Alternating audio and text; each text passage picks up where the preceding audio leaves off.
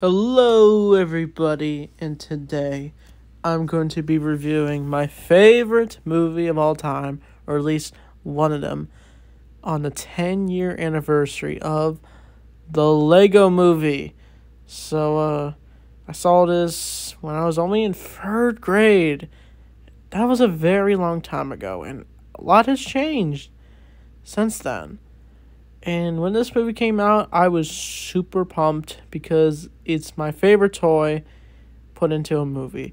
And a lot of people probably weren't expecting much from this movie because they thought, oh, this is just to popularize on something popular and just make a movie out of it.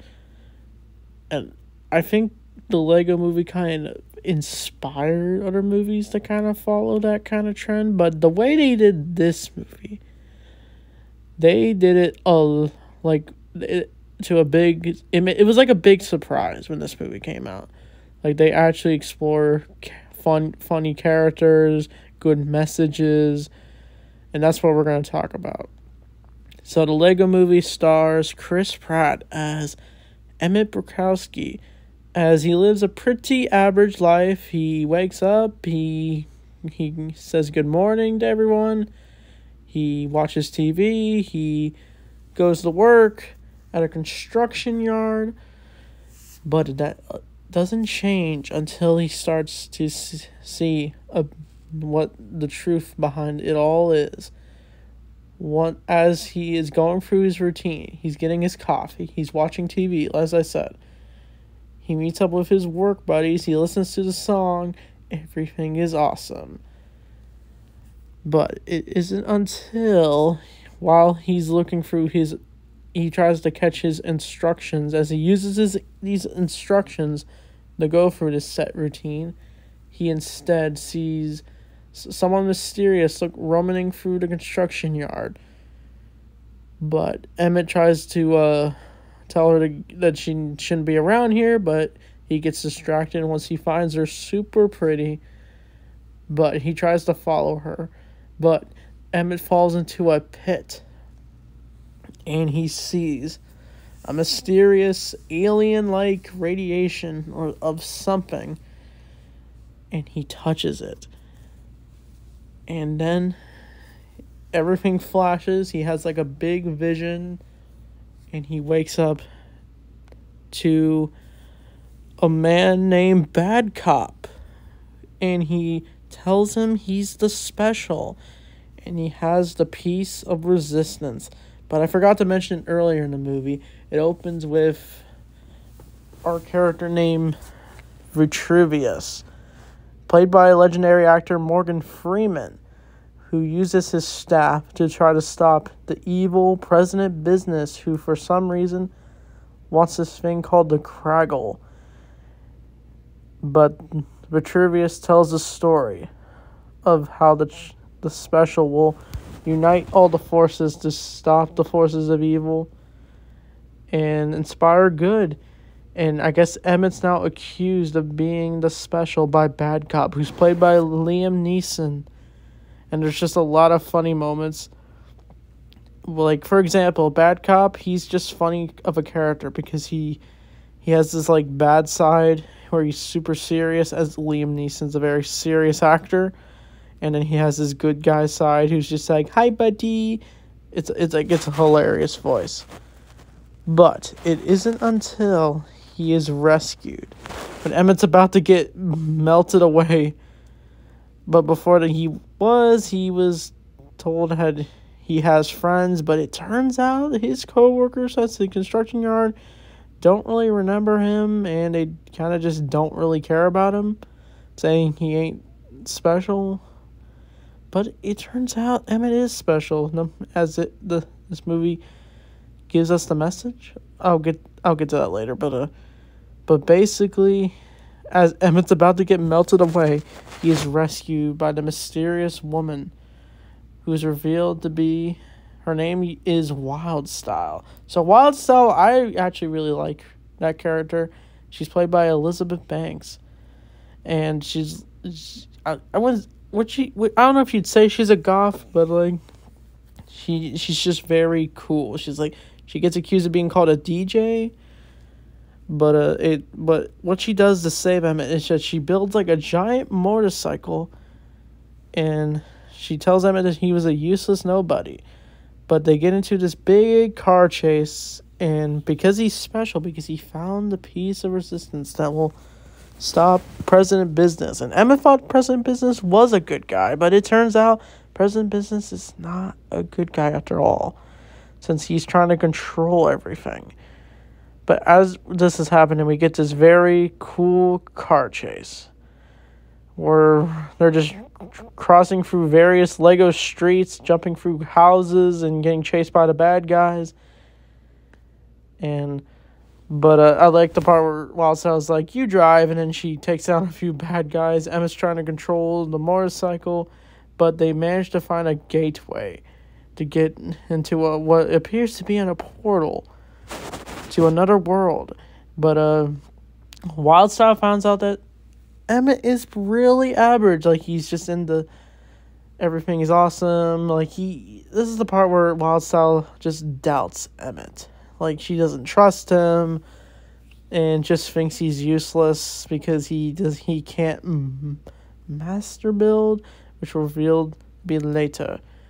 But it turns out they have to look for the Vitruvius to figure out what makes him special. So Emmett says sorry, since he has no clue what's going on. But it turns out that that President Business is trying to take over this whole Lego city because he's tired of every Lego character like being creative and making their own builds, and he wants to make everything perfect. And so it's up for a band of various Lego characters to come together and stop him. And they believe that the special should be able to take him down, that being Emmett, but they don't believe he's a special.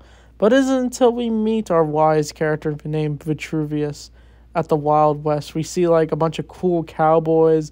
Our characters dress up like cowboys. And they meet the Vitruvius who's playing the piano. And I do like the line where he's like, meet me upstairs in 15 seconds. And he's just like, he's saying he's a blind man who cannot see. He's just playing along with whoever he wants to be. But as they meet upstairs, Wildstyle tells Vitruvius that they found the special. And Vitruvius thinks it's her, but it turns out it's Emmett. And so Wildstyle says he's not special because he can't master build. And turns out master building is like, it's basically, we all know Lego as like we build it with the instructions, but it turns out master building is basically building without the instructions. It's all in your mind. It's your own creative way of building.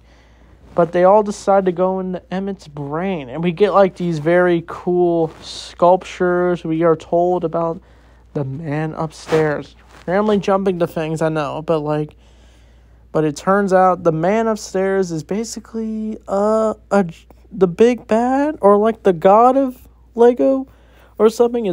That's how they interpret it. But Emmett has other ideas as he comes up with the double-decker couch. So the double-decker couch is quite iconic. It's actually a cool idea. Like, it's a couch, but a bunk bed. But like, if you really are on a couch, wouldn't your legs get in the way? I don't know. But like, I guess it's good for like Lego, since we just sit them flat. But as this is going on, they are interrupted by Bad Cop, who only wants the piece of resistance, and we get this very cool chase scene. They use like various vehicles to get it away, and they get onto a train, and they need like a wheel once they lose one of their wheels on their little tractor thing. But Emmett decides to actually play smart, and he takes his hairpiece off, and he uses his head as like a wheel, and he puts it on, attaches it to himself, and they actually see potential in Emmett. But as this is going on, they end up exploding from Bad Cop, and Emmett's like saying like, oh, this is the best 15 minutes of my life. But we think they're about to fall to their death. But it turns out they are saved by, get this, the Batman. And earlier, Wild Style said she had a boyfriend, and it turns out it's Batman. So it's wild. I knew Batman was going to be in this movie, but I was wondering what they were going to do with him. Once I saw him, I went, oh, Batman. And he's played by Will Arnett. So Will Arnett is actually really good as Batman. Like, he has that grouchiness in his voice. Like, he has the perfect grittiness, grumpiness in that Batman voice. Like, I don't know. In this interpretation of Batman, he's more portrayed as, like, self-centered and kind of just in it for himself. And it more explores his character development in the Lego Batman movie. I'll talk about that movie one day, but Batman looks really awesome in this movie. It made me fall in love with my love of Batman a lot more. Since personal story, I got into Batman because of Lego Batman. I was given Lego Batman the video game, and so it felt really special to see him in this movie. I think a lot of us kids probably thought Batman was the best part in this movie. We're like, we love Batman, and he has, like, the best vehicles in this movie. Like, his Batwing looks amazing. But as this chase is going on, Batman manages to hold off against Bad Cop, and they manage to drive into the sun, and they're going to go to Cloud Cuckoo Land to have a big speech on how to take down President Business, to come up with a plan to take him down. But as this is going on, President Business is just plotting his way to get to Emmett. But he because he's so average, as they're all saying, that they can't find him. And I think he even punishes Bad Cop by using various Lego objects that will destroy it, that actually hurts Lego in real life. Like, if you use a bandage, it will probably ruin the face. If you use glue, it sticks. That's why what they call the Kraggle is the most dangerous, because if you actually glue Lego in real life, it actually hurts the Lego. But President Business is threatening to hurt Bad Cop by threatening to glue his parents if he's not on his side, and they're making him choose. And so they use like a toothpick, like a I don't know what's called. Oh man, I'm losing brain cells. But they managed to erase basically Bad Cop's face, and they use the glue to attack his parents. Like, it's sad for Bad Cop. Like, he goes through this little arc. He wants to be loyal to his parents, but President Business forces him to be on the bad side. But as this is going on, our fellow heroes go to Cloud Cuckoo Land, and that's where we meet Unikitty. I don't know if I have a picture of her. I'm so sorry, I'm spoiling stuff. But Unikitty, I think she's in one of the photos. Yeah, Unikitty is really adorable. Like, she's just a cool character. She looks very sparkly, and all I can say is, like, I don't know, she's voiced well, and she's definitely a loyal ally to our fellow team characters. But as this is going on, we're getting a big Cloud Cuckoo Land speech from Emmett, and the world of Cloud Cuckoo Land looks very awesome. It's very colorful, a lot of cutesy stuff. But that's where we get a bunch of cool cameos from our fellow characters from our favorite franchises. That's where we get a scene with Superman and Green Lantern. And fun fact, they're voiced by the 21 Jump Street actors. I think the filmmakers were behind 21 Jump Street, and so they brought two actors. It's like a parody of 21 Jump Street. They're playing Superman and Green Lantern, and it's very awesome. It felt very nostalgic to see Green Lantern and Superman, since they're not really in Lego sets. I know Superman's in a lot of sets, but they're more focused on Batman sets lately. But it was awesome seeing Green Lantern and Wonder Woman in this movie. We even get a Flash cameo. It's very noticeable once we learn the character of Metal Beard. We'll get to that in a bit. But the various cameos that made my jaw drop, we saw, get this, we saw LeBron, Mr. Shaquille O'Neal. We saw Gandalf. We saw Dumbledore from Harry Potter. We saw the Green Ninja from Ninjago, a mermaid. We saw Benny, who will be relevant later.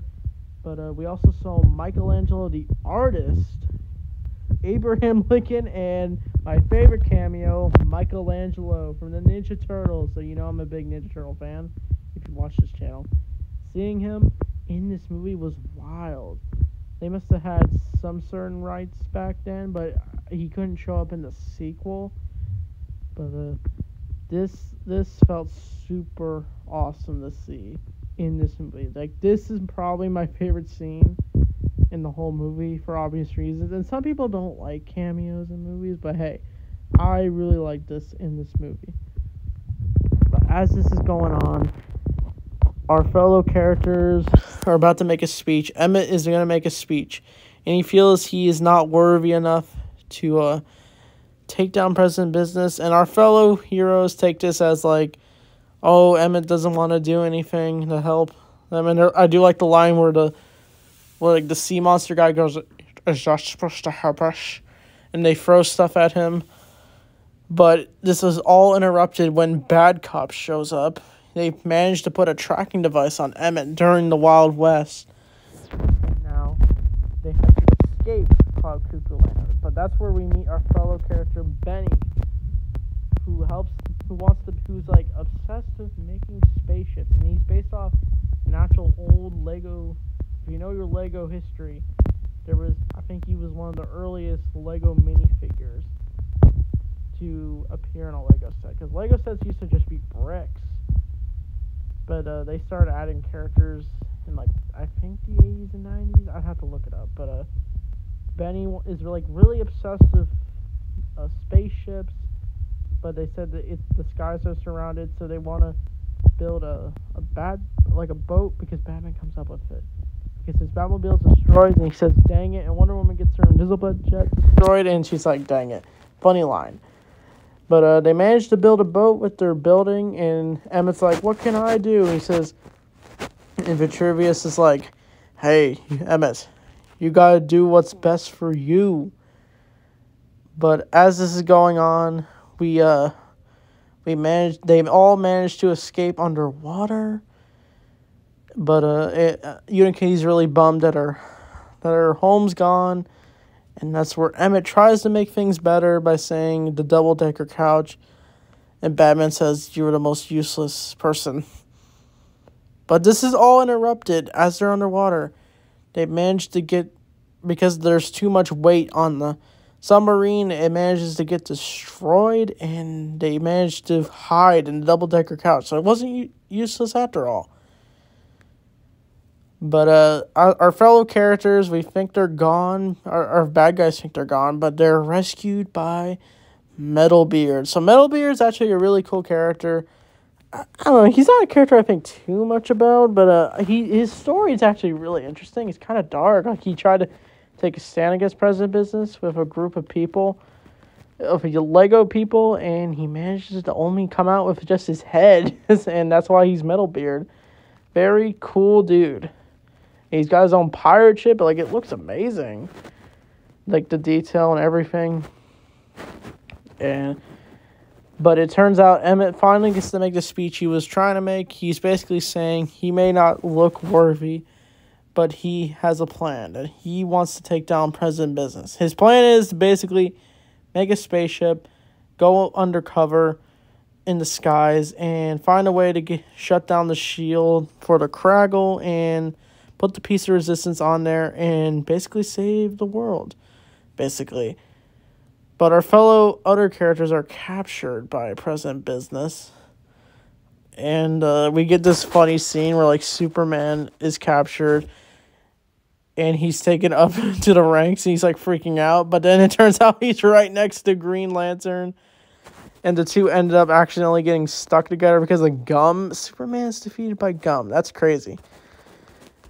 And it's just a funny scene. But our fellow heroes are ready to come up with a plan to take down President Business. But they need a hyperdrive for their spaceship. That's where we get this epic cameo from the Star Wars characters. We actually got Billy D. Williams and Anthony Daniels, which is cool. But our fellow characters are, we think Batman is gone because he leaves. But it turns out he went on the ship to steal the hyperdrive, and he causes our fellow Star Wars characters to get eaten by the worm thing from Empire Strikes Back, which is wild. So Batman has a weird heart, and this is our only crossover where Batman teams up with Star Wars characters, which is wild, I think. I do like the scene where Emmett says Batman's a big jerk, and but it turns out Batman's still on their side, like I said.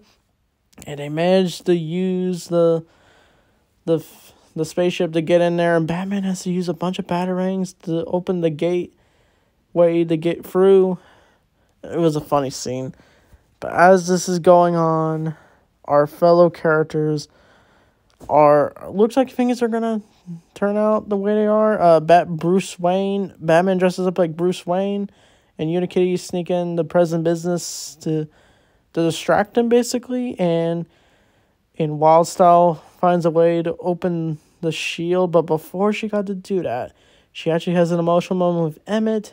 She actually reveals her name is Lucy, but while they were undercover, they end up having to sing the Everything is Awesome song with the robots, so they could get distracted.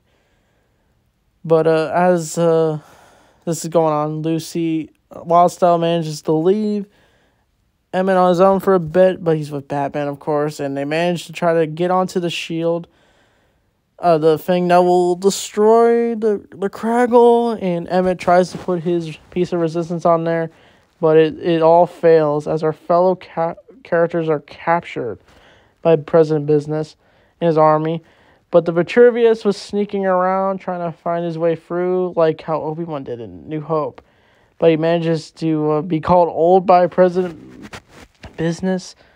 But he managed to take out a bunch of drones. He's a total badass, but unfortunately, the Vitruvius his head is decapitated by President Business. And Emmett is super sad. They're all sad because the Vitruvius died. He died a hero, and he manages to tell Emmett before he died that the prophecy was actually just made up.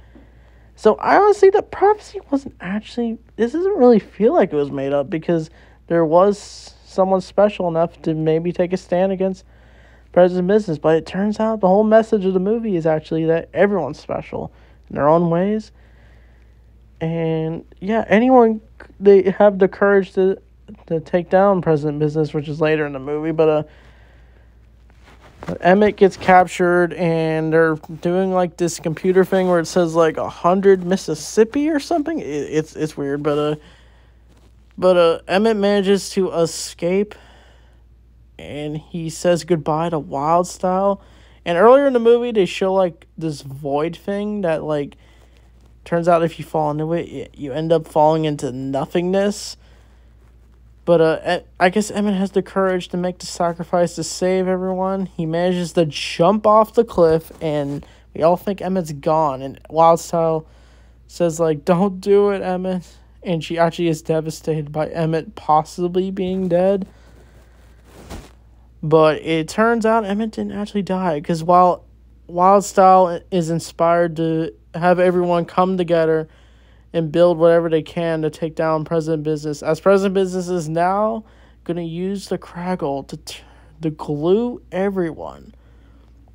But while everyone's inspired, Benny finally makes a spaceship. He goes crazy. They build it, and I know I'm jumping a lot. I'm trying to recap this as fast as I can, but they all go on the spaceship, and they all go, like, Benny just goes crazy, like I said. But Wildstyle wonders what Emmett would like. What he'd think as they're all inspired to take down President Business. But it turns out Emmett has fallen into a big void, and he feels like it's falling forever. And it turns out the big plot twist in this movie is that all the events in this movie is all being played by an actual kid named Finn, who's having a fun time playing with his Legos, of course. But it turns out it's all interrupted by who's revealed to be the man upstairs. It's Will Ferrell. Will Ferrell is quite wild in this movie. And he's a dad who's like a little too strict towards his kid. He's mad at his son because he's playing with his, I guess, collection, but he tells Finn that it isn't a toy, even though Legos are a toy. And Finn keeps defending it, and he's like, "Hey, I was just playing. I'm not doing anything wrong."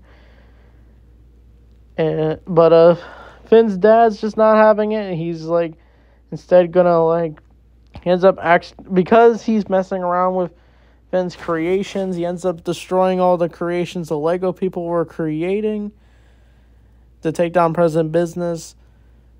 And he managed to throw all Emmett's friends, and Emmett's like, no. Like, it feels weird. Like, the big plot twist is like, it's all being controlled by a person, but they're like, they have their own inner psyche when they're in this real world. As Emmett realizes that the real world is different from the Lego world. I know that's confusing to say, but it's quite a great plot twist. But as this is going on, Finn's dad starts to realize that his son is very creative. He's very fun when he plays with his Legos. And Finn actually explains the plot of what he's doing with his fellow Legos. And his father has a change of heart. He gives his son a big hug. And they decide to let Finn continue playing. As Emmett's now thrown, as he tried to get to the piece of resistance, he manages to fall and grab it during when, I guess, his father was trying to glue everything. But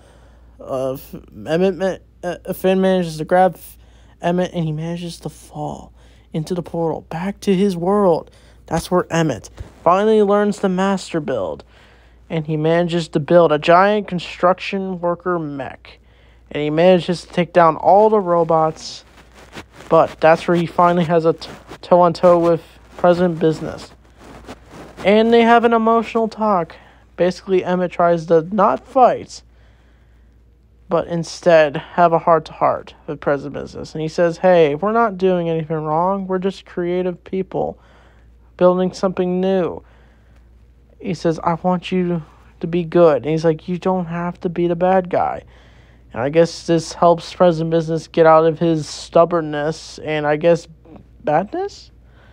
And he manages to put the piece of resistance onto the Kraggle, and it explodes. And that's where everyone's finally free. They build like Finn and his father build like a giant flower gardener to free everyone from the glue. Everyone's reunited. And our fellow characters are finally happy. And while Sal and Emmett finally hug, and it looks like they're about to get together. But whilst they're interrupted by Batman. But Batman's like, no, you guys deserve to be together. I'm completely fine with it. And then the two hold hands, while Sal and Emmett, and we think that's it. But Emmett's dad's actually going to let Finn's little sister come down. But it turns out, the plot twist at the end, our fellow characters are now up against what turns out to be Lego Duplo. So that's the Lego movie. What can I say? It's an amazing movie. And I reviewed this movie with Hedgehog Nerd. Go check that out. We went more in depth with the movie.